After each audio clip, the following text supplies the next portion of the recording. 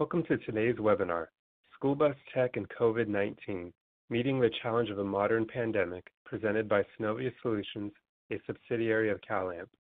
I'm Josh DeLucia with School Bus Fleet, and I'll be your moderator for today's event. I encourage you to ask questions during the webinar at any point, and we will try to address them all. However, if we do not get to yours, don't worry, you will be contacted by email with a response after the event. Now, without further ado, I'll hand it over to Brian Mitchell, Marketing Manager at Synovia, to introduce today's speakers. Excellent. Thank you, Josh, and thank you, everyone, for joining us today. We know it's a highly sought after batch of information that we're about to present because the challenge of the pandemic is so great and the uncertainty so large. So we thank everyone for joining, and we hope that you can take away some valuable information. We've spent a lot of time preparing this presentation and being very thoughtful in the way we present it to you because we really want to provide information that will help you help your communities. With that said, we will get started. If you're watching your screens now, you can see an image that I proudly took myself last summer in Cobb County, Georgia, when we were working with one of our customers at Synovia. And I like this picture because it's real. These are real families waiting for the real school bus that I was out spending the morning with and watching how they used our technology. And I think it's a great illustration of two things, of the tremendous responsibility our industry has to keep children safe and to keep their parents feeling comfortable with the way we do business. And secondly, with the incredible expectations people have today because of those handheld devices. I think we all know this very instinctively and intuitively, but it's a great picture for me to remind myself that people depend on us to get their kids safe to school, and it isn't like it was 10, 15 years ago. Now they've got the ability to share information in real time with their friends and neighbors and to be much more communicative with school leadership and others. And they are looking for the schools to use the same kind of technologies that other brands and companies and institutions work with. And I think you see that captured there really well in that image of just the simplicity that people are looking for in their daily lives. As we move to the next slide, it's an opportunity to essentially remind the audience, if you're not familiar with Synovia Solutions and our parent company, CalAmp, who we are, what we do, and why we feel we have a voice of authority and experience in this industry. Synovia was founded 19 years ago when GPS technology was still in its infancy. The iPhone was still 6 years away, and the idea of all of us having instant communication via texting and instant turn-by-turn navigation via our smartphone and being connected through social media was still many years away. And we were working on this technology since then, and we've spent a lot of time with K-12 customers understanding their needs, their wants, their requirements, and really how difficult their job is and what we can do to develop software and hardware that serves them. We were acquired last year by CalAmp, which is largely a hardware provider, but has gotten very busy in the software space as well. They've been around since 1983, producing technology around GPS tracking as well. They've got over 1,000 employees worldwide, and they are now receiving information from over 10 million vehicles worldwide. They've got a heavy footprint in Latin America and Europe, and so we bring information and experience, both from our 19 years at Synovia and now with CalAmp, the global experience they bring on the telematics and GPS tracking side. A lot of you know us for our most popular product called Here Comes the Bus, which proudly last November passed 2 million users, about 500,000 daily users when school's in session. And we still maintain a 4.6 star rating on the Apple App Store with 65,000 reviews, thanks in large part to tens of thousands, hundreds of thousands of customers, parents and babysitters and grandparents and even students themselves who use Here Comes the Bus to provide real-time school bus tracking. And then we just launched Bus Guardian last week, and we'll talk a little bit about that as this presentation goes on. But Bus Guardian is calling upon some of the same technologies that Here Comes the Bus uses in terms of real-time GPS tracking to deliver a solution focused on the COVID challenge, which, as you all know, is complex and pretty difficult for all of us to wrap our heads around. But we didn't want to just bring the Synovia expertise and the CalAmp experience to this conversation. We wanted to deliver information that was diverse and came from a wide range of perspectives. So on this call, we've got several folks who've got a lot of experience, the first being Josh Crosby from Higley Unified School District in Higley, Arizona. Around our building, we call him a super user because not only does he use all of our technology, but he uses it to a very high level and is extremely precise and focused in delivering an excellent customer experience for his community. And he's going to speak about how he uses school bus tech and specifically how he's repurposed it around the COVID challenge. Brooks Burks is joining the call as well.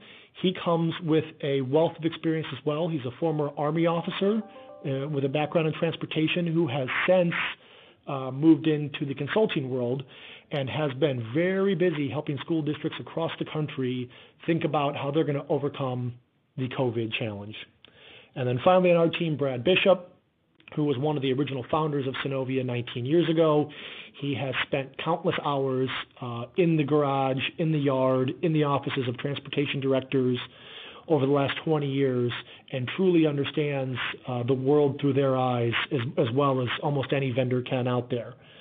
With that, I'm going to turn it over to Josh to speak with a little more detail about his background at Higley.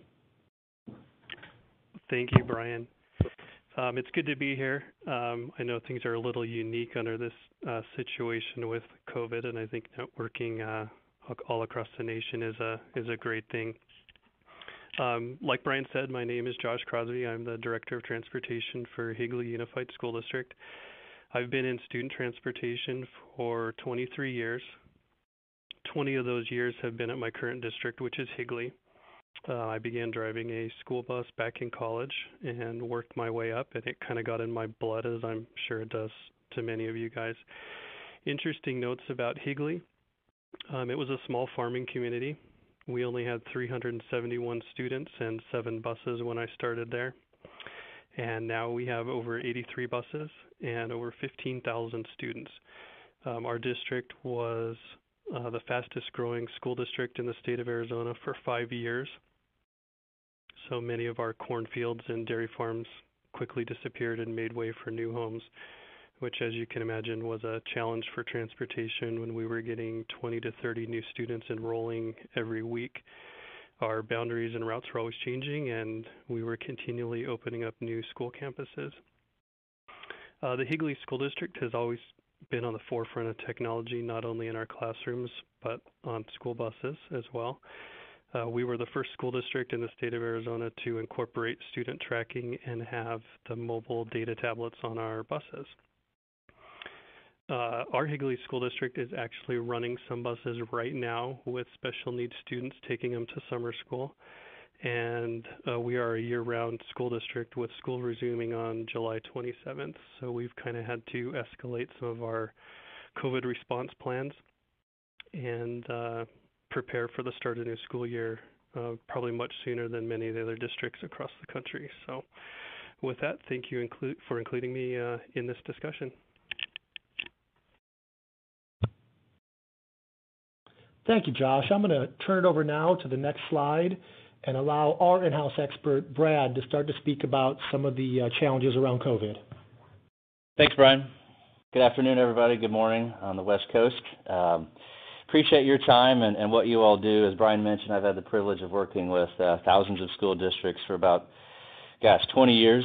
And I tell you guys have a extremely difficult job that, frankly, is getting a lot more difficult, right? We don't have all the answers.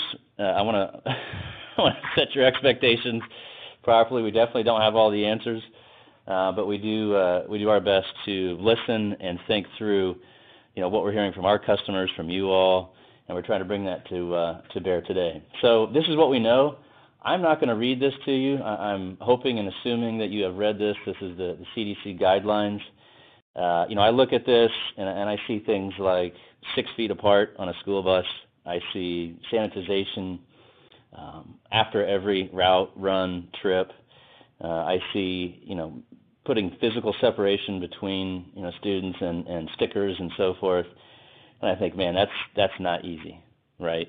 I have a house full of kids myself. I can't keep them 6 feet apart from themselves, from me, let alone on a school bus. So all that being said, you all definitely have a challenge ahead of you, and we hope today to shed some light on some things that we can do. So there's 3 chapters to this story. As you can see there, the first priority always is student safety, right, and driver safety as well. We know that the driver population, most fall in a category that might be considered high risk, right? So we want to make sure that we can do whatever we can to keep the drivers safe, the kids safe, and we'll talk about that here in just a little bit. The second piece, communications. So as Brian mentioned, parents' expectations are very high, and if you think they're going to get a little bit higher this fall, you're probably right. Having a house full of kids myself, we try our best not to be helicopter parents, but there's the 4-year-old and the 8-year-old and the 10-year-old and the 13-year-old and the 15-year-old. So at some point there's some helicoptering going on. But today we want to talk about how to help you all improve communications with parents that, again, will probably be a little more anxious than they have been in the past. And last but not least, route management. So when you think about social distancing on a school bus, 6 feet apart, that 77-passenger bus probably won't have 77 kids on it, if I had to guess. So what do you do to effectively route those kids safely? How do you make sure they're on those routes? How do you make sure they're on time? And all the things that you would have to do normally, but now in a more enhanced environment. So a few other recommendations on there that you can see. Thanks to School Bus Fleet, I pulled this from their website. Of all the things that come to bear: cleaning, disinfecting, social distancing, masks, hand washing. We're all familiar with that. And that tough one, increasing distance between students, 1 student per row every other row. That's a tough one. So we're going to tackle these 3 challenges today, and we're going to start with student and driver safety. So the first piece we'll talk about is student and driver contact tracing. So at a high level, what we're talking about there is knowing which kids are getting on which buses, when, and where. So students scanning on and off a bus, having that information at hand, being able to trace that if we need to, especially if a student becomes ill. So we're going to talk about that. We'll also talk about sanitizing buses, and actually Josh is going to share a little bit about his experience thus far, obviously having a lot more experience than any of us on the phone here on our side. So Josh? Thank you, Brad. Yeah, cleaning and sanitizing buses is something that I'm sure we've all thought about and probably all done in the past, just never to the extent that's going to be required of us moving forward. And like I said, at Higley, we're kind of on the fast track with school starting relatively soon, and I just wanted to share a little bit of some of the obstacles that we've come across and some of the successes that we have had as it comes to sanitizing buses. It's obviously not as easy as it seems. There's a lot of things that need to be considered. Are the chemicals safe that you're using on the bus? Do they have any strong scents, perfumes? Do they contain dyes that might have an allergic reaction to some of the students on the bus? Something that to consider as well with the chemicals that you're looking at using is what is the COVID kill time? Many of them are 10 or 15 minutes. Some go as low as 1 minute with a quick kill time. It's important to know that the chemicals that are applied with, say, a 5-minute kill time have to physically stay wet and damp on the surface for that 5 minutes in order for it to actually kill the COVID virus. Other things that we looked at in our district was we purchased a number of different chemicals and set up a test bus for each one just to see if the spraying left any residue on the seats or if it damaged the seat vinyl in any way. So that's a good consideration if you're going to be spraying a bus 3, 4, 5, 6 times a day. What is the effect that chemical is going to have on the bus? Another consideration for us is chemicals being carried on the bus. Does your state allow it? An option, if you're not able to physically carry the chemicals on the bus, is maybe to have it kept at the schools and have someone at the school bring it out to the bus base so your drivers can use it. Flammability is another thing. Make sure your chemicals are not flammable. Track and log the times of when your buses are sanitized.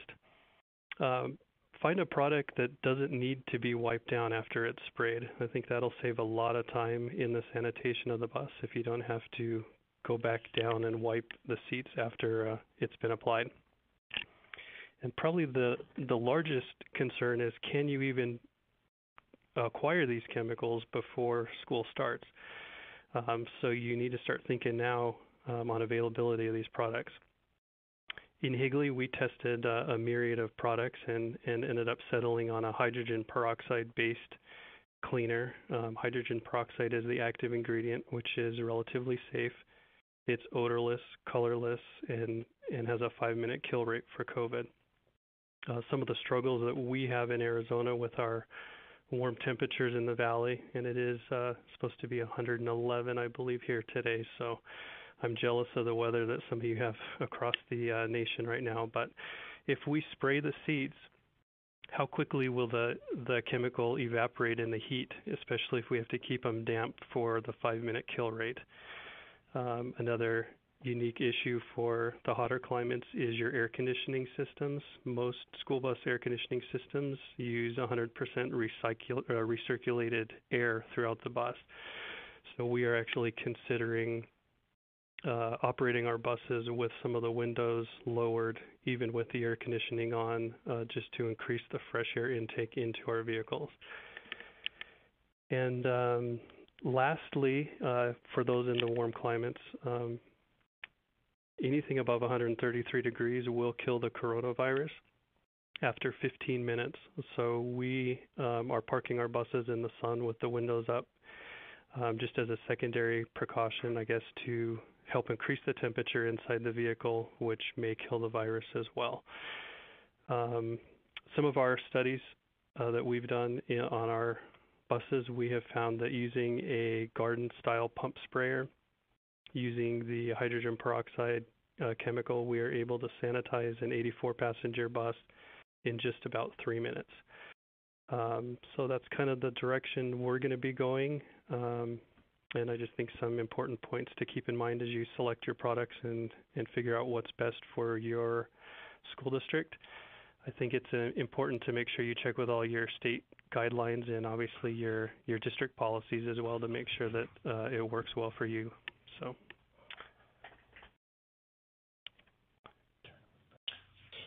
Josh, thank you very much. We said we were going to bring an expert, and obviously you could hear the expertise and the amount of research they've conducted. We'd like to turn over to Brooks now to speak briefly about the research they've done and the consultations they're making around social distancing. Yeah, thanks, Brian. So, first of all, with the social distancing, whether or not your district will elect to social distance on buses or not, it is the most significant determining factor of the overall impact to your operation. So that's first and foremost. What is your district going to do? Social distancing overall will drive the number of buses and drivers needed, which are clearly the foundation of your operation. So the earlier the district can make a determination how it will be engaging in social distancing, the quicker the planning can begin. And really, right now, the time is running out. A lot of school districts have already made some decisions and have some considerations for social distancing. I've seen three main scenarios so far from clients. First would be no social distancing. There are some locations and some districts that are looking at that as an option. The second would be social distancing with masks on buses, and that would involve one student per seat alternating left and right positions. And then you have, without masks, full social distancing, one student seated every row, alternating sides. So if you break that down, using a 56-passenger bus as an example, if you're going to do full social distancing without masks, you're limited to 7 students on that bus. And if you implement with masks, and limited social distancing, then you have approximately 50%, or you could probably fit approximately 28 students on that 56-pax bus. So that's the scenarios that we're seeing. I think it's being left down to the school districts a lot to make these final decisions. So I think that just being aware of that and making sure that you're kind of communicating up the chain that these decisions need to be made soon. Excellent, Brooks. Thank you very much for that. We're going to move on now to dig a little deeper into contact tracing and the role it can play in the COVID-19 challenge. That's for Josh over at Higley. Yes, thank you, Brian. Who would have thought 2 or 3 years ago when we were rolling this out with Synovia that we would actually be considering using this for contact tracing? But it actually works out really well for that with very little modifications. So at Higley, we've been using the Synovia products for several years. All of the students in our district from grades K through 12 scan either a student ID, a bus pass, or their cell phone when they get on and off of our buses. This was our policy prior to COVID, and it's something that we plan on continuing into the next school year. What's really nice about this is every time a student scans at the entrance of the bus, their parent will get an alert that they have boarded the bus, and we also get a timestamp of where they got on the bus, what their name is, what time they got on the bus. So we are able to essentially track all that information. Looking at it from the perspective of contact tracing, we can see day by day who rode the bus, how many students were on the bus. We can even sort the data by timestamp and time of day and see actually who scanned in front of that student and behind the student as well. So we're able to use all of that information for contact tracing should we need to identify a student that may have the virus and who else may have been exposed to it. Just on a side note, if I can sidestep for a minute, I get a lot of questions about kindergarten and elementary age students and them holding on to a bus pass or being able to scan. And that was a concern of ours when we first started it, but just a side story, we ended up purchasing lanyards and mailing out the bus passes to all of our students, and I was actually at the grocery store on a weekend on a Saturday and saw a little boy wearing his bus pass. He was maybe 7 or 8 years old, and so I asked his mom about it, and she goes, well, he absolutely loves it. It's like a credit card to him. He loves the beep when he gets on and off the bus, and he'll never take that thing off. So it rolled out really successful for us. There obviously was a learning curve, and we had some delayed boarding in the beginning as students got used to it, but now that the students have been trained and they do it on a day-to-day basis, it's pretty much seamless, and I think it'll work out well should we need to use any of that information for contact tracing. Thank you, Josh. Can you speak briefly around the ability of the tool to help you model who is actually riding the buses so you can do, accurate route management? Yeah, absolutely. On the back end in our office here, we're able to see daily how many students are on each bus and who those students are. So it does help us modify our routes and hold our efficiency patterns as we need to. And you don't have to rely on getting information from your drivers or walking out to the bus to look at their actual count sheet. You can pull all that data remotely. The other neat thing is at any given time, you're able to see exactly who is on that vehicle in real time from the office, which is a nice feature as well. Particularly if there ever was an accident or a bus breakdown, you'll know exactly how many students are on that particular bus at any given time. Excellent. Thank you, Josh. To the point Josh made to open up, I think a lot of us have heard of contact tracing as it relates to public health officials tracking down ill individuals and the people they may have come in contact with at work or at church or at the grocery store, and we've seen it as well in mobile apps that Apple and Google are working on. we want to make it entirely clear that, this solution is not tracking a student when they're not on the bus, right? We're not trying to do the kind of things that Apple or Google are doing with the app and track a student all the time. This is more about should a student become ill and a school health official wants to know with great clarity, okay, where was that student in the classroom from periods 1 through 7, and which bus did they ride on, so I can find the dozen or so students who, were within close proximity to them for any extended period of time throughout the day.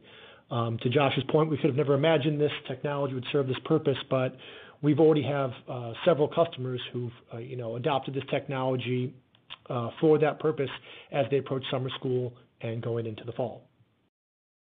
As we move on, we're going to talk a little bit about bus sanitization and how you can go beyond just the actual efforts that Josh detailed in the chemical selection of the application, but actually tracking it, monitoring it, and reporting on it intelligently. Thanks, Brian. So this is Brad again. So you heard from Josh, there are various methods of sanitizing the bus, depending on how you want to do that, and with what types of chemicals, and what are we really going to require of the drivers, to keep the kids safe, to make sure the bus is clean, but also within reason, right?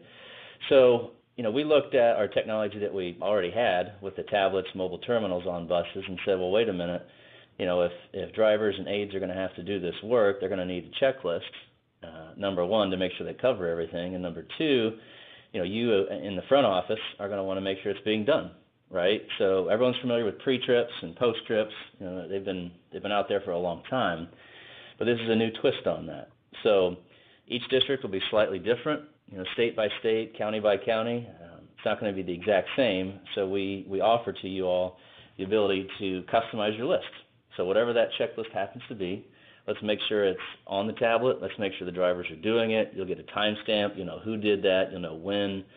And just imagine, the impact this is going to have on, keeping track of all that information, right? So God forbid a kiddo gets sick, we're going to have to look at who else was he in contact with. Was the bus clean? When did that happen? Who else was on that bus? So all these things kind of play together. But at the end of the day, we hope to provide a pretty simple and easy tool for your drivers to get the work done and to keep it documented. Josh, you've obviously been using this technology for a little while now, pre-COVID. Can you talk a little bit about how you've used it kind of before and now that we have this in front of us? Yeah, absolutely, Brad. As you said, we have been using the product for our pre-trips and post-trips for many years now. Just to jump on something you said there that I think is important, what I really like is that as a district, we're able to use the exact words and verbiage that we want to appear on the tablets and create as many post-trips or pre-trips that we want and be as detailed and have the menus drill down as much as we want for our district. So that's worked well. As I said, we've done pre-trips, abbreviated pre-trips, post-trips, student checks in the past. We recently added bus washing and bus sweeping to the post-trips. And then just recently, even more recently, I guess, over the summer, we added the bus sanitization process for our drivers. And currently we are using that on our sped buses that are running over the summer. One of the things our drivers really like about it is they are able to log into the tablet and go back in the history, and they can see when the last time the bus was sanitized, the exact date and time. Same thing, they can see if the bus has been pre-tripped already and who did it and if they found any violations with it. So it's helpful not only for the office staff, but as well as the other drivers.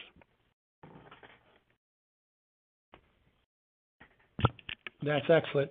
And Brooks, can you talk a little bit about the second and third order consequences around social distancing? Because it's not just as simple as the spacing. There's a lot to think about before we move over to our first Q&A section. Right, Brian. So once you determine your social distancing policy, really, and I'll say unfortunately, that's when the tough planning starts. So that's step one. What are we going to do with social distancing? The trickle-down effect of your school district's decision will impact almost every aspect of your organization. So if you think about it, a lot of your policies, both internal and for customers, will need to be reviewed, updated, communicated, and in some respects trained on. Once decisions are made about your ability to transport students and how many students you can transport, tough decisions are going to be made about who is eligible to ride the bus and who is not eligible to ride the bus based on your COVID policies. This will require, I believe, extensive communication with parents, and also you'll have to be making adjustments to your routing system. So if you think about the impact of COVID, one of them is, we talked about the bus sanitization. So now when you drop students off, there has to be time to break, to clean the bus satisfactorily in accordance with your new SOPs. And so that time has to be back into your routing system, whatever you're using, right? You have to go back into there. You have to look at your routes. You have to update the routes based on the new information. And also just kind of continuing down that path, and I mentioned earlier, is training. So all the things that you're going to be reviewing and updating in terms of who's allowed in the facility, what happens if there's a second wave, these different considerations, the staff need to be trained on. And there needs to be time for staff to learn how to perform these new tasks, understanding what they are. And then, the drivers are going to be the ones that are going to be communicating a lot to parents, and the parents are going to have a lot of questions. So how do you handle that? So just that one decision, really, there's a trickle-down effect across the organization. A lot other work starts once you have that laid out. Excellent, Brooks. Thank you. And I think the point's well made there by Brooks that all of these decisions have almost a domino effect onto the next. And I'm seeing in some of the questions come through around the domino effect of, the need to social distance or the requirement, and how it could lead to just a lack of busing outside of special ed. We had a question or a statement come in around the elimination of all busing outside of special ed, which you can imagine would drastically change the landscape of a transportation department. We want to move on right now to our first question and answer session and not make everyone wait till the end, because we've got a lot of great questions coming in. Josh, if you're ready, your great research there on the sanitization efforts prompted a lot of really smart questions. So I'm going to turn three over to you. So one at a time, Josh. They are, during sanitizing procedures, are you sanitizing windows, walls, seats, and floors? And are foggers sufficient? Great question. We are doing all surfaces that would be touched by the students, but in our district, we are having the students not operate the windows. So that would be one less thing that we would be having to sanitize. But we would be doing all the seats, all the handrails, the driver's compartment, and the steps up in and out of the bus. So we've got another question here that might come from our part of the world where we don't suffer from these horrible summer temperatures, but we do get some pretty dreadful winter temperatures. And the question is, any idea how to sanitize a bus when the temperature drops below 32 degrees? I know it's interesting for Higley in Arizona. Will the products freeze upon contact with the surface?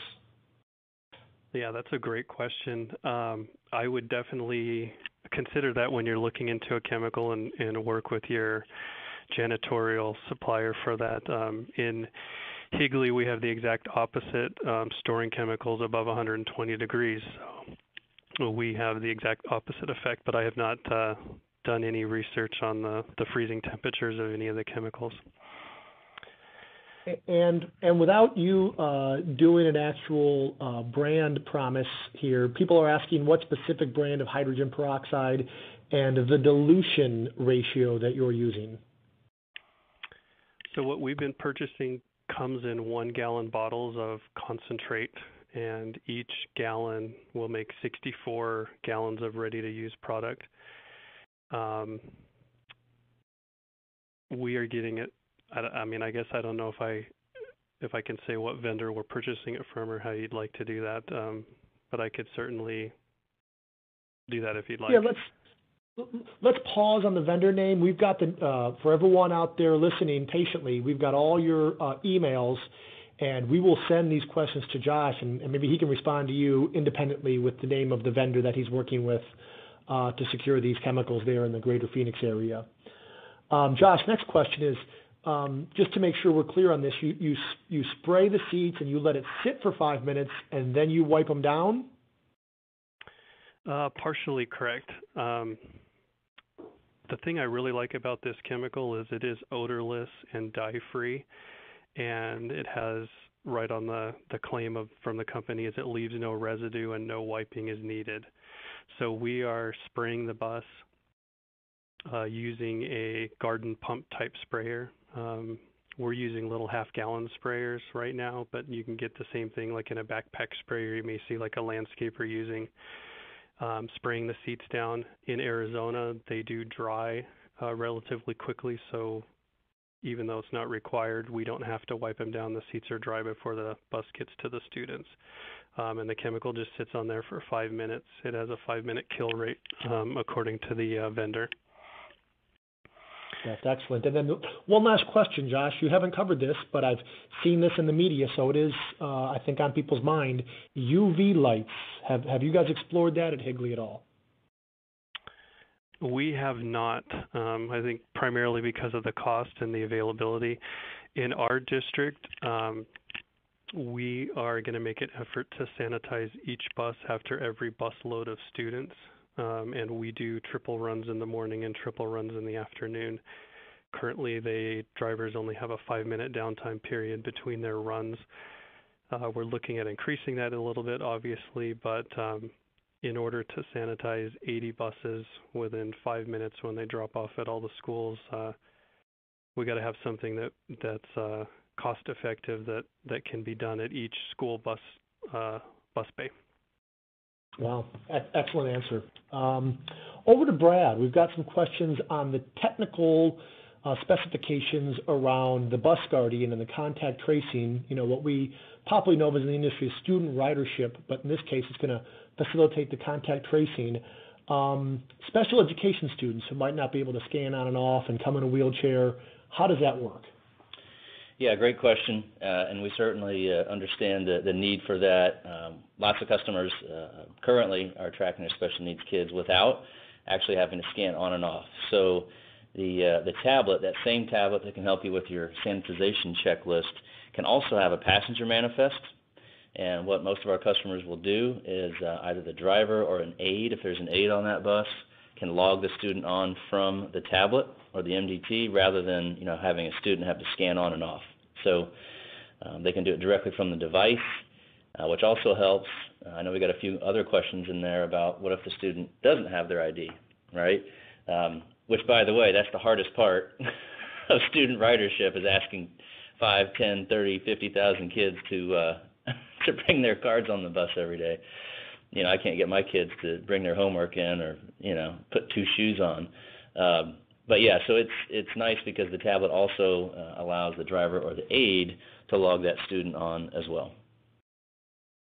And Brad, if I could just, this is Josh, if I could just add something to that, Brad. We actually found with our special needs students, particularly the ambulatory ones, the parents and teachers like to have the special needs students scan off and on and off the buses as well, saying that it helps promote and teach them life skills that they may need later in life. So just kind of a side note there.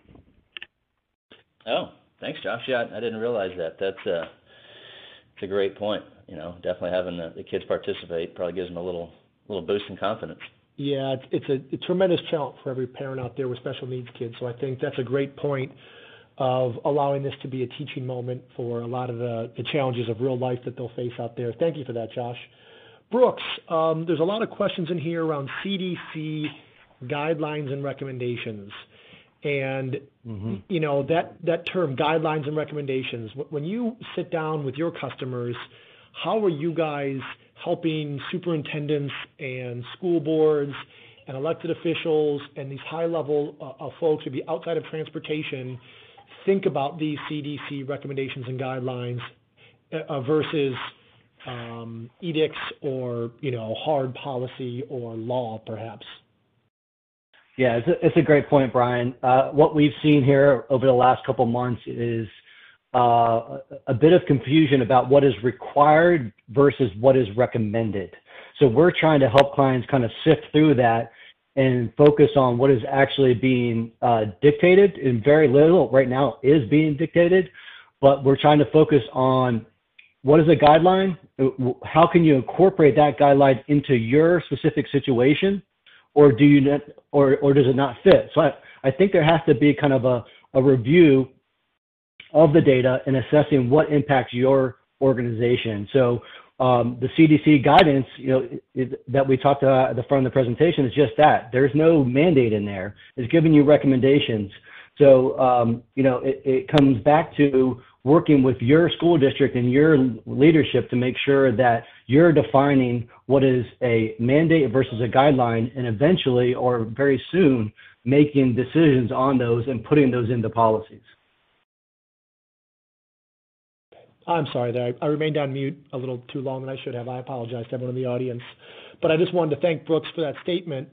I think it's important for all of us to do a good job of defining what is a mandate versus what is a recommendation, and really communicating that to our community. I think we've all seen a lot of the contention that's been broadcast in the media as it relates to masks in public and at restaurants and retail locations, and we can expect some of that in the coming school year. So the sooner these decisions are made and, more importantly, communicated to parents and members of the community, I think we'll all be doing ourselves a favor as we approach this challenge. Great question. And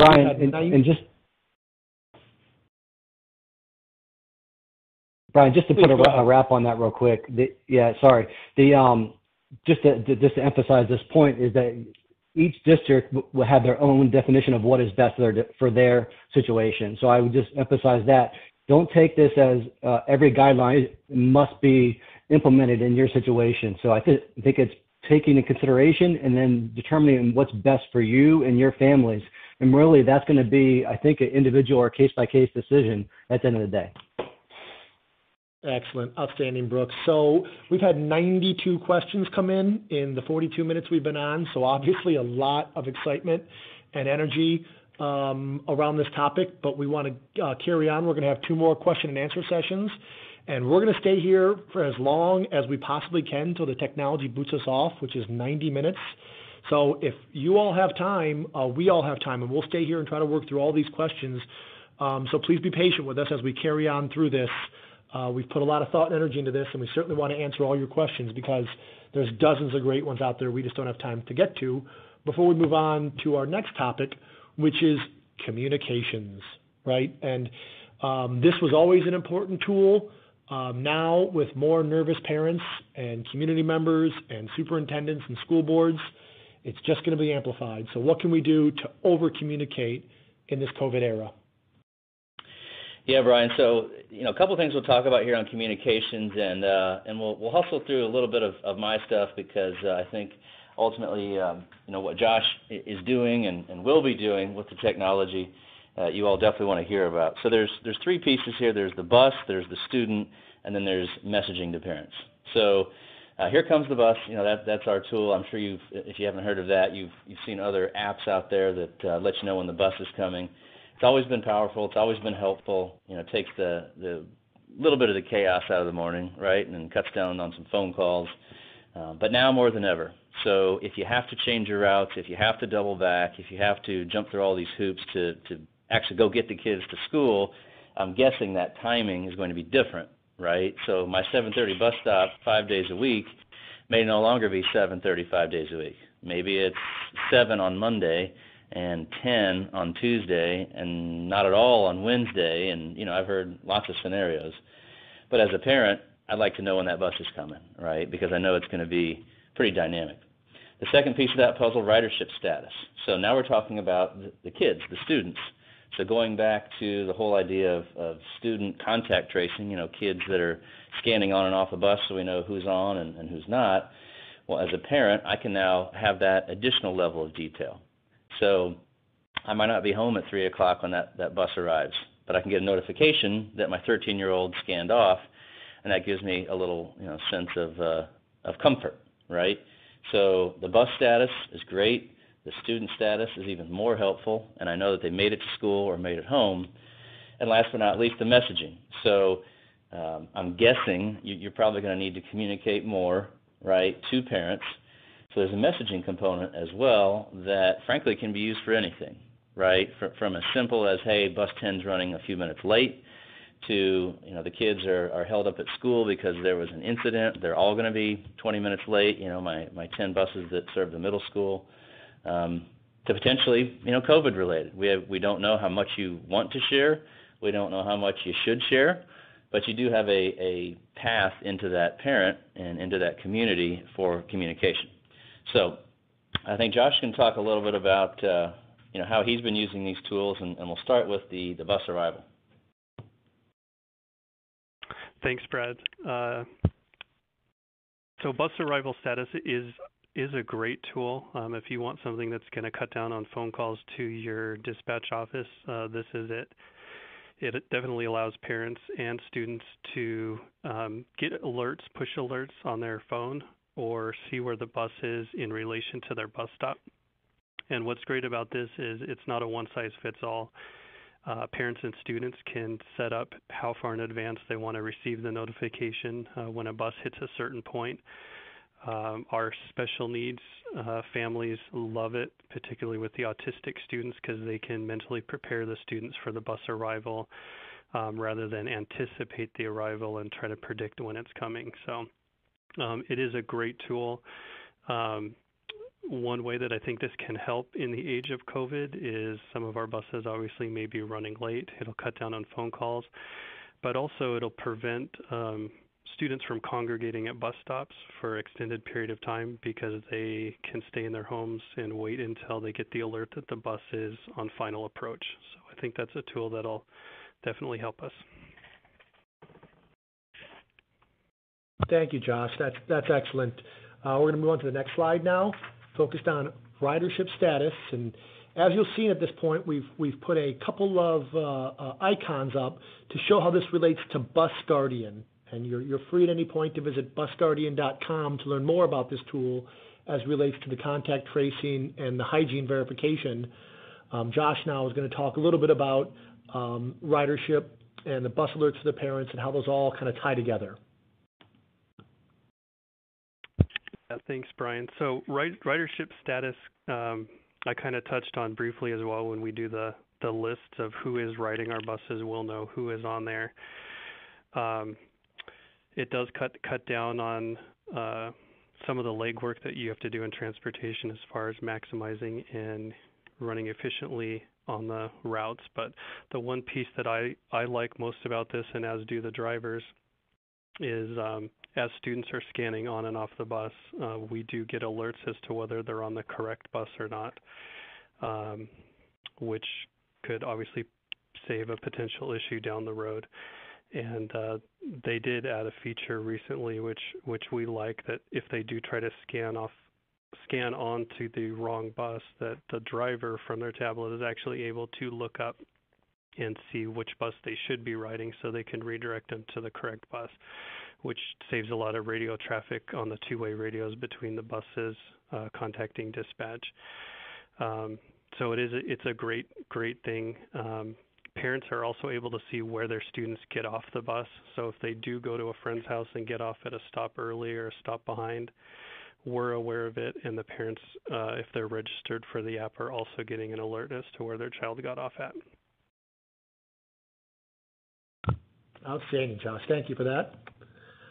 Moving right along, the messaging feature, which in the past has been kind of a quiet add-on, we think will provide tremendous value now in this COVID era where busing realities could change day to day, hour to hour, minute to minute, and the ability to reach out to parents via the app, which we know they're tuned into. We have 500,000 daily active users during the school year. So we know parents are using the app, and it can be a great way to message them. Josh, can you talk about the way you've messaged parents and the way you use this in your community? Sure, yeah. So this tool allows you to either email or send a push alert to parents, depending on what the parent has selected when they enrolled. We use it, I would say, sparingly, just for the sense that we don't want to overwhelm the parents with a bunch of messages and have them uninstall the app. But we've used it in our district prior to COVID to remind parents of an early release schedule. Maybe there's a bus breakdown, and we'll say, please have your students remain at the bus stop. Unfortunately, if there's an accident or something, we may use it.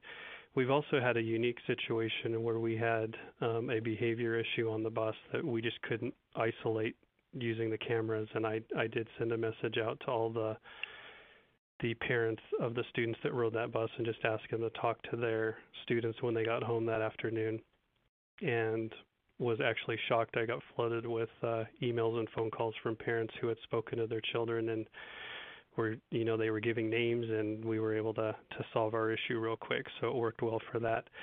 When you're sending messages, you could send them out district-wide. You can sort them by school. You can narrow it down by the bus, and then even go as specific to the bus route or bus stop. So it's a real versatile tool. And Josh, thank you again. It's we practiced this slide presentation several times to make sure we gave the hundreds of you that are joining us the best possible production. And never did you mention that anecdote about using it to solve behavior issues on the bus.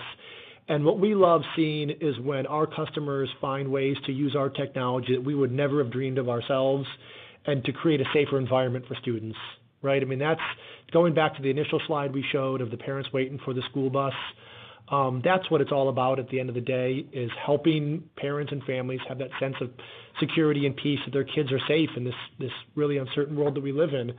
So it's anecdotes like that Josh shared that we're just thrilled to hear about when people use our technology and start conversations at home and solve behavior problems. It's just we never thought of that when we're developing the product, so it's neat to hear today.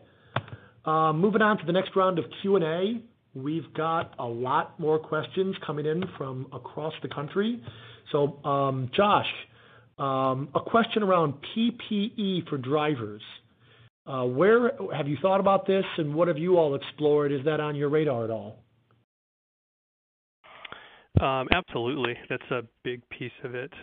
Our county that our district is in actually is requiring face masks anywhere in public right now. So that decision has been made for us. Once that executive order expires, it's something that the district will have to look at as to whether it's going to remain required or recommended for our buses. We did, as a district, purchase masks for our drivers, reusable masks, as well as all of our employees. And we went one step further and purchased face shields for our special needs drivers and aides, mainly because those are the ones that are going to be in close proximity to students when they're securing a wheelchair or helping with a seatbelt or harness. So we wanted to give them a little more protection. Additionally, our SPED department had said that face shields might be a little more comforting to SPED students because they can still see the employee's mouth and facial expressions. So that's kind of how the approach we're taking here at Higley. Excellent. Great question there. Here's a tough question, and I'm not sure how we can answer this, but I'm going to throw it out there to Brad on our team. Is the Here Comes the Bad app going to be able to differentiate between Johnny's Bus only coming on certain days and certain times for a hybrid schedule? Yeah, great question. Tough one, right? So if you're going to the same place 5 days a week, kind of easy to monitor that from the tech side. But so if Johnny's Bus coming on certain days and times on a hybrid schedule, we call that day variance. So the way our system works is in a best case scenario, you have a routing system. We integrate with that routing system, so we'll do a nightly download of all the routes and runs and tiers, or a couple times a day, depending on how often you're making those changes. But the short answer is yes. So if our golden rule is if the information's in the routing system and you have it in your routing system, right, Monday here, Tuesday there, Wednesday there, then yes, our system will read that. If you don't, then we're going to read whatever's in there. If you don't have a routing system, we actually have an updated version of Here Comes the Bus where parents actually can choose those alerts and set them up themselves. So depending on what your situation is, if you have a routing system, if you don't, if you have that data, if you don't, we've got a solution in most cases.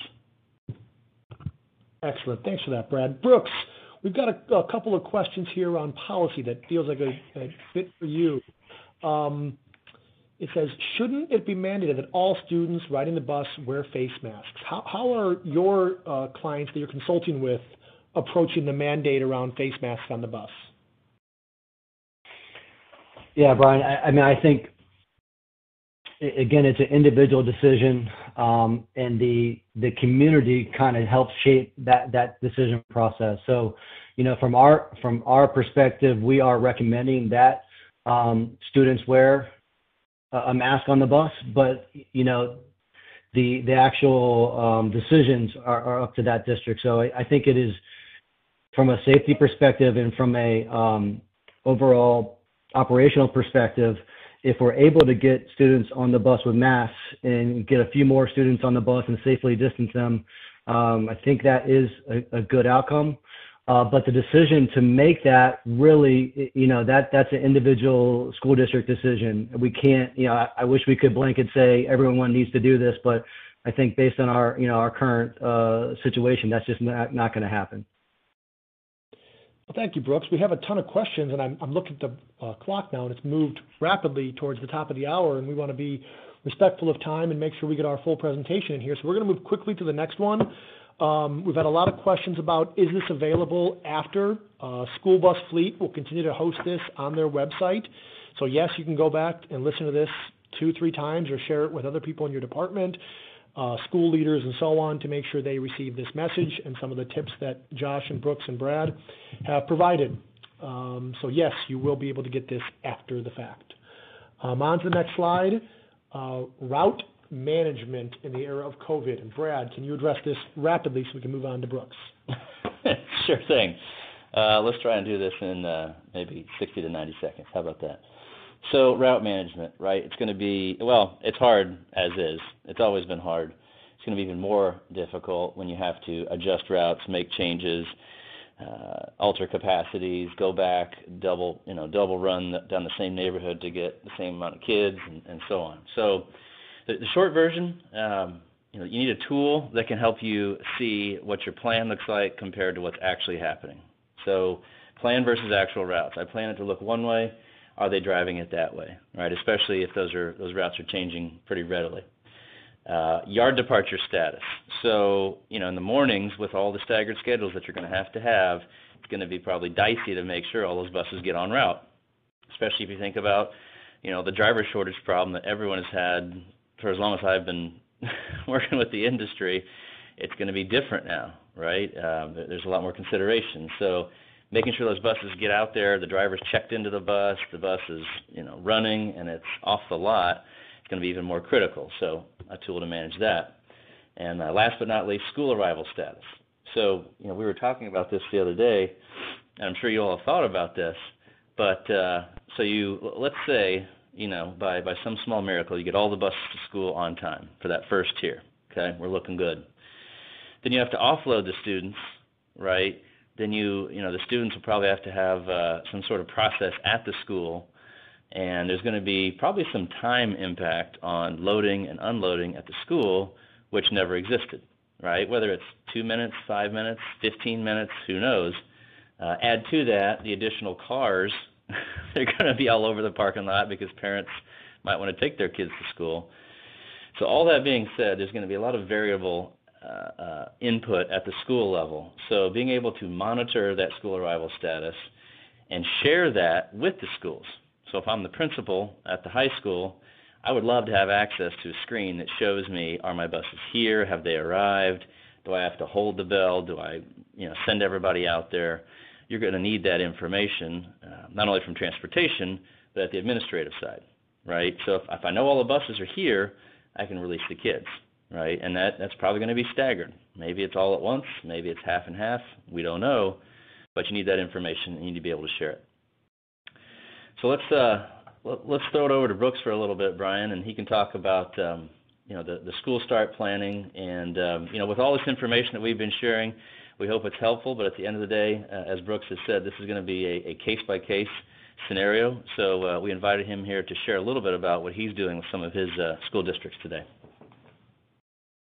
Yeah, thanks, Brad. So in addition to our consulting services, we manage over 15 school districts, including the state of Hawaii. So once the COVID shutdown took place, we realized that we needed a way to manage all the operational issues and questions. So there was a flood of COVID recommendations and guidance coming out. So we decided to kind of take charge and develop our own what we call a school start planning tool. So we've developed both a decision-making framework and school start checklist that's integrated into a web-based platform. And our intent was to help districts to control what you can control, first of all, right? So determine what variables you can control and focus on the items that you can make progress on now while continuing to push for answers to larger questions. So, don't get stuck on the things that the big picture things or things that you can't answer, because there's going to be a whole host of other things that you're going to need to address.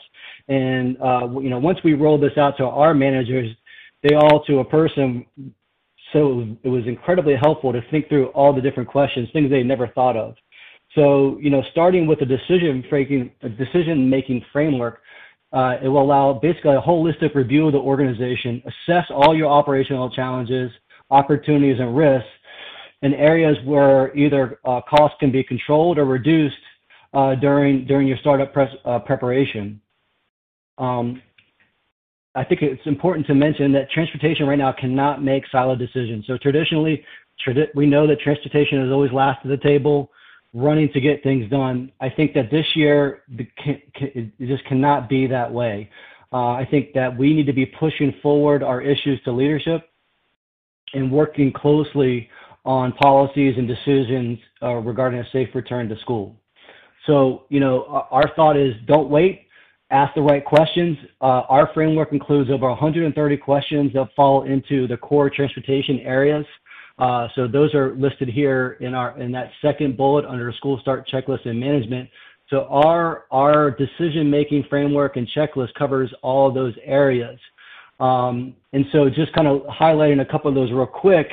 If you think about drivers, implementing a process to survey drivers and staff to identify high-risk employees. I think right now, if you're not communicating to your drivers every week and getting a sense for who is going to be coming back or not, or doing some internal risk management, then you're probably behind. Our thought is that while we've been in a long-standing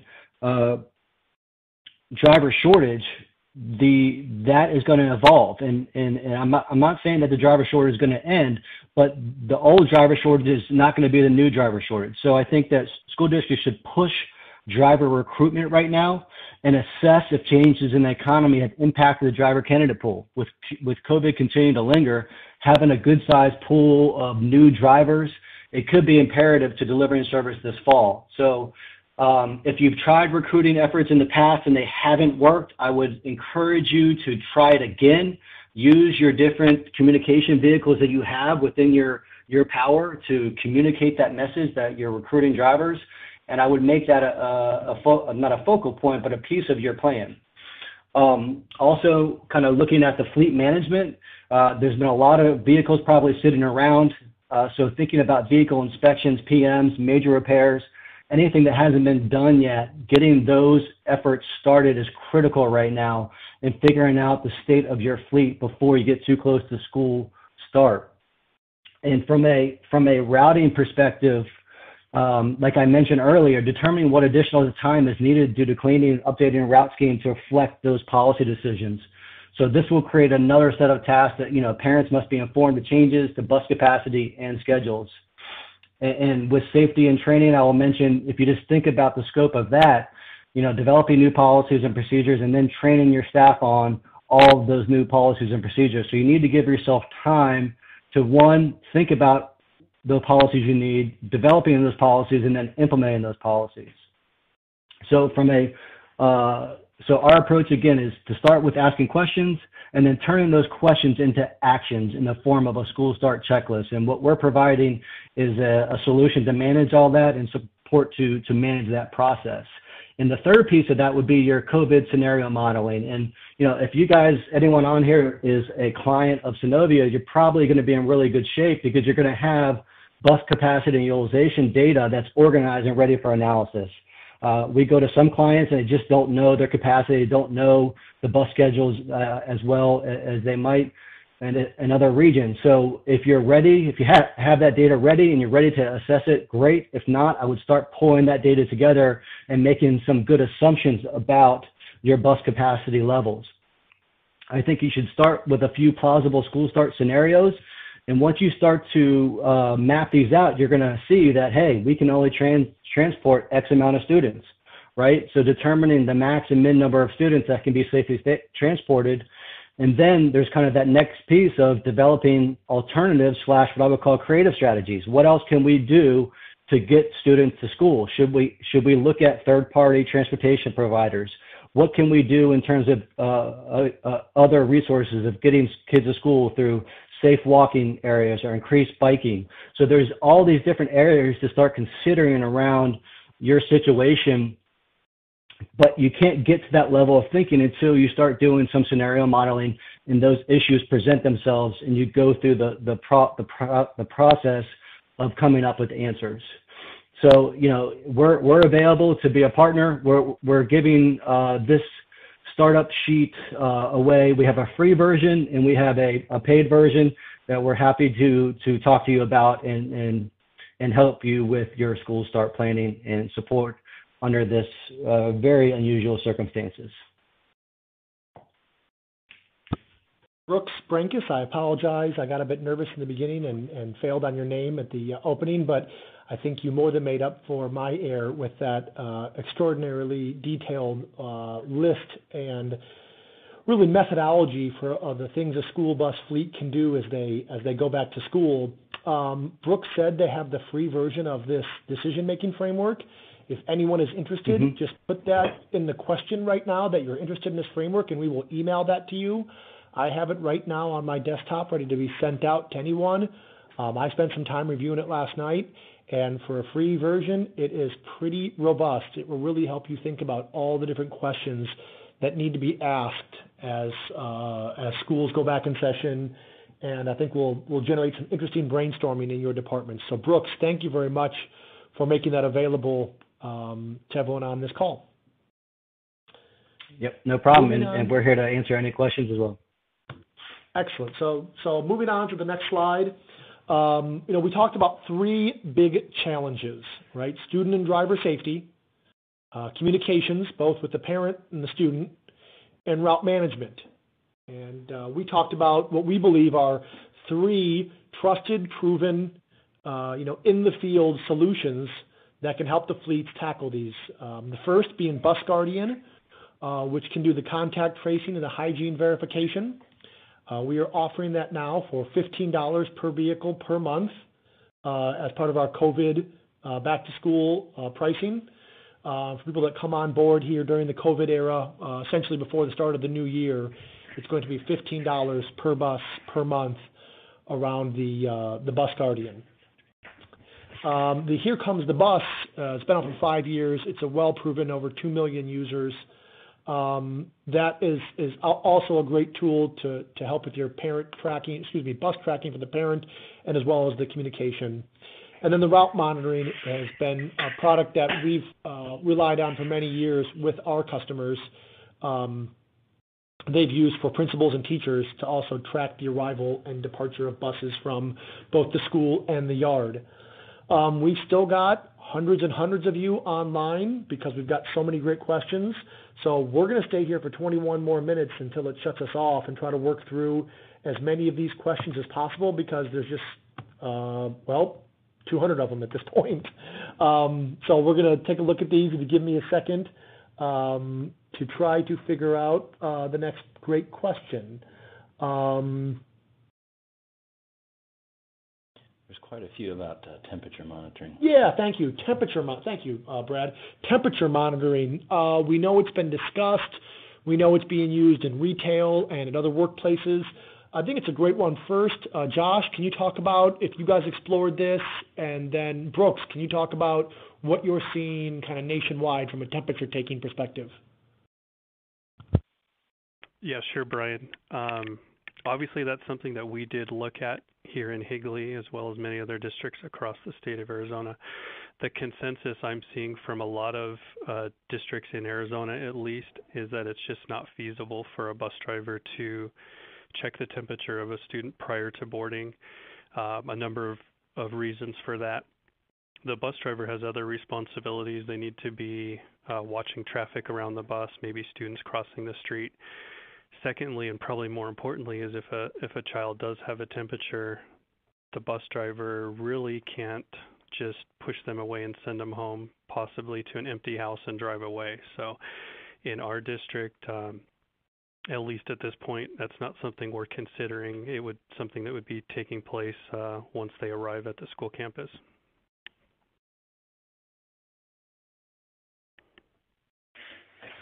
Yeah, and Josh, we're kind of seeing similar across the country. I think there are some districts where they have the luxury of maybe some the budget to invest in some of these tools. There is some temperature check systems going into the front of schools that we've seen, and I've seen others discussing taking temperatures before the kids get on the bus. So I think, the Cadillac version, there's obviously some Cadillac software out there, technology that can do thermal scanning. I think the challenge with that is, just the dollars that are involved. So, hopefully that is not going to be an impediment to anyone getting that technology. But I think there is technologies available, and we can provide some of those that we've seen. But I think it's going to come down to, just a prioritization of investments.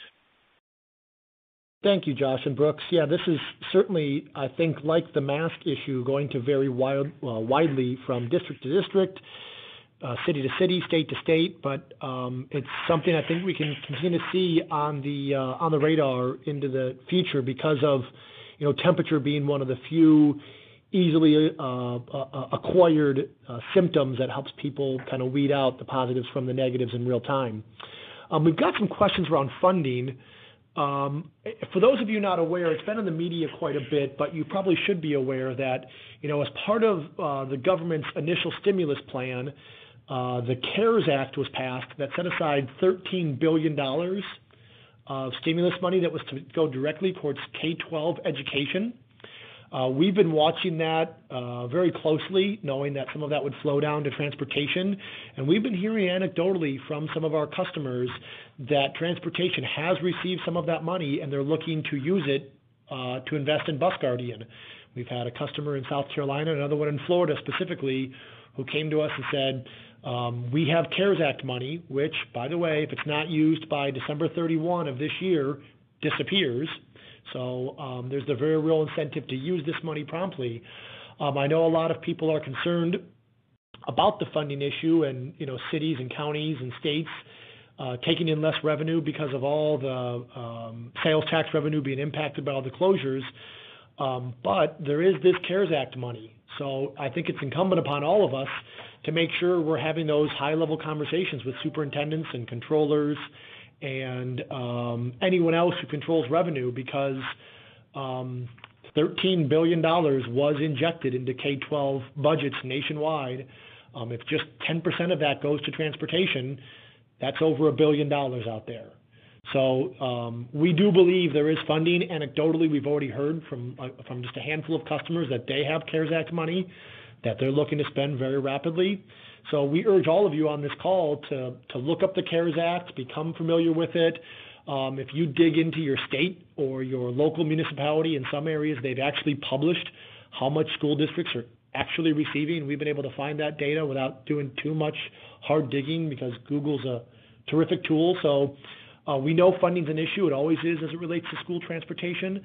But we believe some of this CARES Act money, whether it's for Bus Guardian or for some of the chemicals you'll need or for masks or for driver PPE, there is money out there that the federal government has allocated because they recognize that students going back to school safely will be one of the most important predicates to really getting our society and economy back to where it was before this entire pandemic situation began. Next question is more of a technical question around the software. So the question is the Bus Guardian program additional to, or is it part of your core mapping GPS tracking system, Brad? Yes, thanks, Brian. So I guess the answer is kind of both.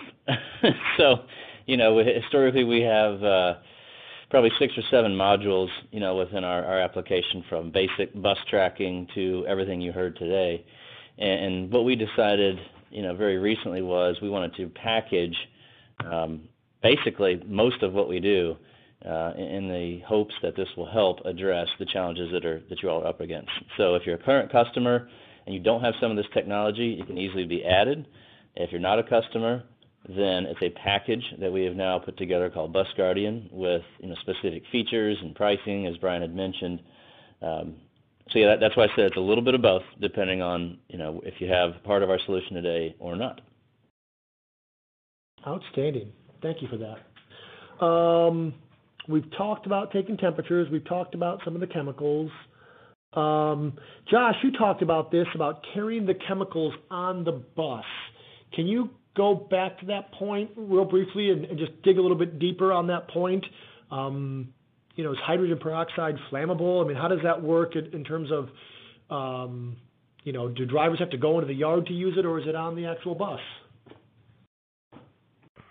Yeah, absolutely. I can clarify that a little bit. The hydrogen peroxide cleaner that we're looking at is not flammable, so that's not an issue for us. However, our state DPS that regulates school buses does not like chemicals to be stored in the same compartment as students. So in the past, we've been allowing the drivers to have wipes on the bus, but no Windex, no spray bottles. That's all done back at the yard. That doesn't necessarily work with what we're trying to accomplish with the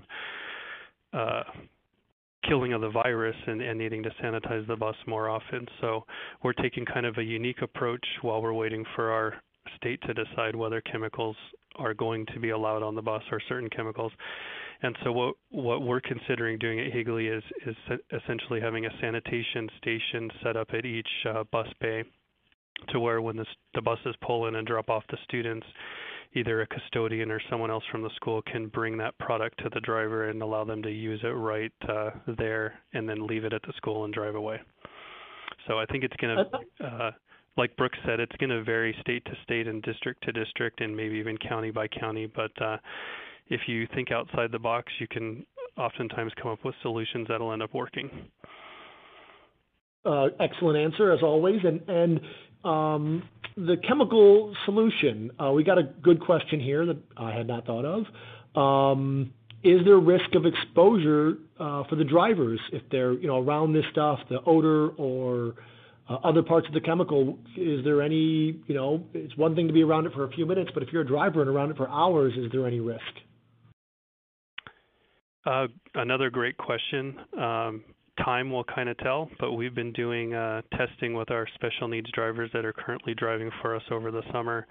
The product that we're currently using is colorless and odorless. It looks just like water that they're spraying, and essentially it's hydrogen peroxide, which I believe 3% hydrogen peroxide is what the CDC is recommending, and I think this product's like a 3.6 hydrogen peroxide, which, as you all know, is fairly safe product that's readily available by most drugstores, and some people swish it in their mouth for different reasons as well. So it's a fairly safe product. Outstanding. And one more question for you, Josh. Someone put the disclaimer that this is a silly question, but I have to disagree. I think this is a great question. Snacking. What was your policy pre-COVID, post-COVID? Has snacking on the bus been impacted by this at all? It is a good question. DPS, again, who regulates buses in Arizona, does not allow food or drink to be consumed by the students while they are on the bus. The only exception in Arizona is they can have a plastic water bottle or a thermal flask of some sort, just no glass bottles, but they are allowed to consume water. And that's the only food and drink we allow on the bus. And I see there was one other question that I can jump on real quick is another consideration. If you do keep the chemicals on your bus, you are also required to have the MSDS sheets on each vehicle that has that chemical. So if your jurisdiction does allow you to have the chemicals, make sure you include that MSDS sheet on every bus in case there's an issue. Excellent, Josh. Thank you. And I think this question is, I'm going to give it first to Brooks and then to Josh and then over to Brad. It's just one word, and the question is confidentiality. I'm going to assume that is around the contact tracing element, right? We're all aware of HIPAA and the need to safeguard people's health information, and that's for very good reason. But in this contact tracing COVID world, I think we also recognize the need to know we've been around people who are really sick in the last little bit, and if we've had close contact with them. So, Brooks, what are you recommending around this in terms of confidentiality as it relates to HIPAA, and what are you seeing? And then specifically, Josh, can you answer after Brooks? Have you guys put anything in writing, codified any sort of confidentiality in terms of contacting parents around COVID contact tracing?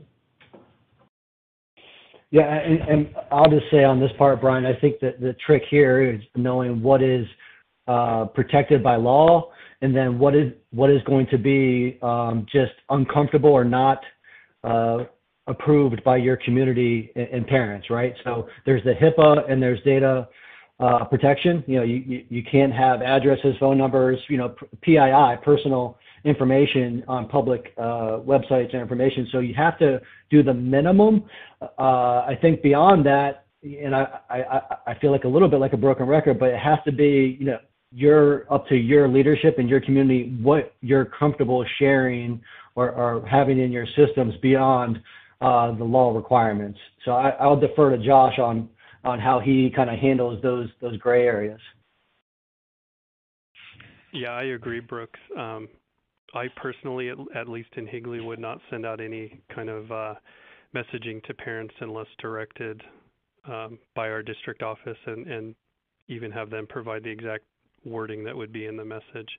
And I would assume it would be very generic. It wouldn't list any student names. It may just say that your child was riding a bus that may have had a student with the virus. Please contact the school nurse or wherever it is, and that would be about the extent of it.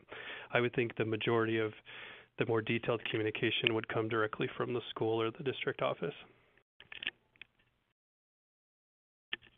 That's excellent. Yeah, I mean, when I approach these things, as we approach Bus Guardian and put the contact tracing tool together, and we're thinking about how we talk to prospects and customers about it, I relied on something that I learned many moons ago, that if you present reasonable people with reasonable information, they will respond reasonably most of the time. And I think that's what I just heard Josh there say is, there's the sense that you could send out information essentially saying your child may have been in contact with an ill child. I think most reasonable parents would like to know that, and they would take the reasonable action to follow up the school and learn more. And you can do these things while protecting children's personal information, their health data, but also, provide the community service they expect you to. I think we all saw horror stories when this virus first happened about different stores or restaurants or even workplaces that knew they had an outbreak but didn't communicate it. I think there was a whole bunch of concern around legal liability when all of this first started. I think we've seen a lot of that diminish as people have realized that they're going to cause a lot more problems by not sharing it than they will by sharing it in terms of communicating with the public and the great lengths we've all gone to as a society, right, in shutting down our economy and our schools and all of us working from home and doing the things we've done. There is the sense that we need to continue to act reasonably after we've taken such draconian measures to keep all of us safe in this era. We've got 6 minutes left and a lot more questions, so I'm going to keep going because we still have hundreds of you on the call, and we really appreciate you being patient with us. Air conditioning on the buses. Josh, you speak about this a little bit. Could you go back and just dig deeper into the air conditioning thought? We've got a lot of customers in North Carolina and in Georgia where they might use air conditioning on buses for 7-8 months of the year. And you said you might run the air conditioning, have the windows open. What is the considerations we should think about as it relates to, ventilation, both, I guess, air conditioning and, for that matter, heating on buses? Would you keep the windows open in the winter and heating? How would you approach that, Josh? Sure, Brian. I can kind of share with you our thoughts. I've been meeting with several directors in our state, and one of them's fairly versed and a former mechanic, and he had brought up that, in your car you have the option for recirculate or fresh air intake. Most of your larger buses that have air conditioning are 100% recirculated air, which means it's just pulling the air from inside the bus, cooling it, and pushing it right back out, which could essentially mean that if the virus is on the bus, it's just going to keep circulating through the bus and getting pushed throughout the vehicle. So in Arizona, we have had talks about cracking a couple windows in the front of the bus and the rear of the bus to allow additional airflow into the bus, knowing that the bus won't be as cool, but at least we're getting additional airflow into the bus.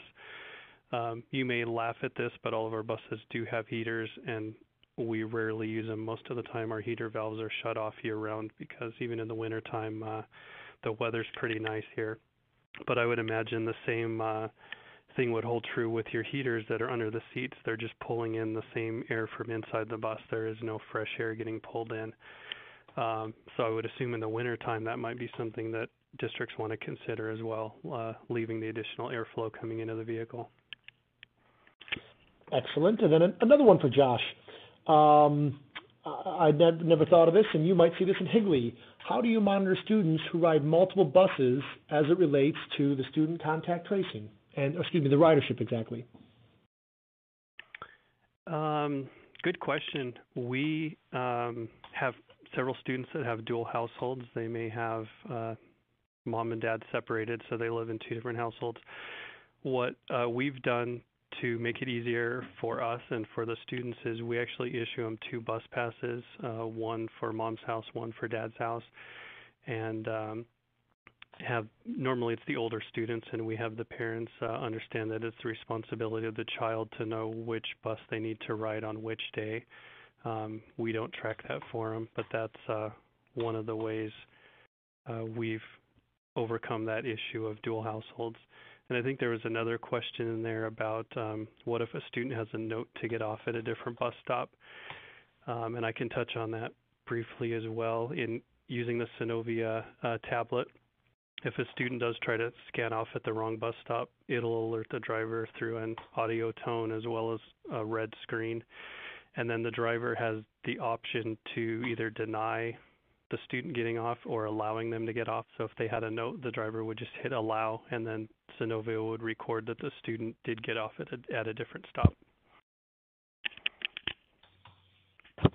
Josh, we have 90 seconds left until we're going to be shut off. So it's incumbent that I do a couple of housekeeping things. First, foremost, and most deeply is thank you for the incredible amount of research, thoughtfulness, and preparation you put into this. I know you're very busy getting ready for school.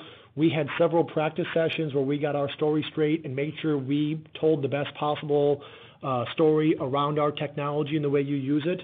So Josh, I thank you on behalf of Synovia, on behalf of CalAmp, and certainly on behalf of the more than 600 participants who logged into this presentation. If you'd like a copy of these slides, say so right now. Say, give me the slides in the questions, and we can also send you the slides that you can use to think about on top of the framework as well. So the big things to take away are Bus Guardian is available now for $15 a month as an introductory price. That is the COVID-ready tool. And that you can get a copy of the framework from Brooks or the slides from us by answering in the next 30 seconds on the question, just requesting that, and we'll be happy to send it out. In our final few seconds, thank you everyone who joined. We know you're very busy and you have a huge challenge in front of you, and we hope we've provided some expertise and some help as you face this Herculean challenge that we all are relying on to help get our lives back to normal. So with that, I will turn it back to our friends at School Bus Fleet. Thank you, Brian. So we hope that you all enjoyed today's webinar. I want to again thank Brian Mitchell, Josh Crosby, Brooks Brankus, Brad Bishop, and Synovia Solutions for today's presentation. I also want to mention that this webinar will be available on demand on the School Bus Fleet website at schoolbusfleet.com/webinars. Thank you and have a great day.